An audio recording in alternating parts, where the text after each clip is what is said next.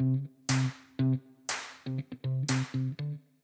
programme d'électricité que le DSFM a fait en partenariat avec MIT, Manitoba Institute of Technology, c'est un programme niveau 1 où ce que les élèves font 4 crédits en 11e année, 4 crédits en 12e année.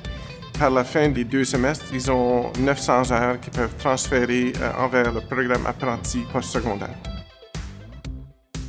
Je viens de l'école centre scolaire Le Rumeur. J'ai attendu du programme parce que je voulais aller à Électricité, mais ma conseillère d'école m'a dit qu'il y a un programme en français à MIT, alors j'ai pris la chance. Je viens de l'école régionale Gabriel. J'ai entendu du programme de ma conseillère. J'étais dans le cours d'électricité en 10e et ça m'intéressait, alors j'ai inscrit dans le cours. On est une vraiment petite école à Réal-Bérour, alors on ne peut pas offrir toutes sortes de nouveaux cours. Un mois avant que ce cours ici commence, mon prof me dit « Oh, il y a un nouveau cours en français offert par la BSFM. » J'étais comme « Perfect ». Dans notre première année, on apprend la généralité de qu'est-ce que c'est l'électricité, comment ça fonctionne.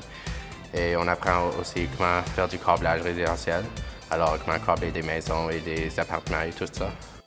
L'avantage de prendre ces cours comme ça en 11e et 12e année, c'est que ces élèves-là, ils vont avoir fait déjà leur niveau 1 avant de finir leur secondaire. Alors, financièrement, ils ont sauvé de l'argent, mais après ça, ils sont déjà prêts pour devenir apprentis. Alors qu'un autre élève postsecondaire, ça lui prendrait 1 an de plus pour arriver au même point.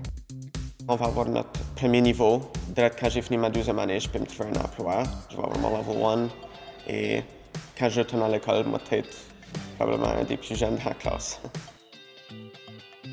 Notre prof, c'est Basile Bacana. Il est un vraiment bon prof, comme ses explications sont très claires et précises. Il connaît qu'est-ce qu'il enseigne, alors tu peux lui demander une question et il peut faire référence à quand que lui travaillait comme électricien. Alors il n'est pas juste allé à l'école pour devenir un enseignant d'électricité. Il a actuellement vécu, il a travaillé. Si tu demandes des questions qui n'est pas par rapport à ce qu'on apprend, il sait comment le répondre, parce que j'ai beaucoup d'expérience. Mais j'aime beaucoup qu'il va là, et si tu ne comprends pas, il va repasser avec. Le niveau 1, c'est l'introduction à l'électricité, maîtriser le courant continu, maîtriser le courant alternatif et le câblage résidentiel. Comme ce qu'ils sont en train de faire maintenant, c'est du câblage résidentiel. Quand ils auront fini leur 12e année, ils pourront déjà chercher du travail comme apprentis électriciens. Le plus grand avantage pour moi, c'est qu'on peut faire du hands-on, travailler, pas seulement apprendre comment faire, mais l'appliquer.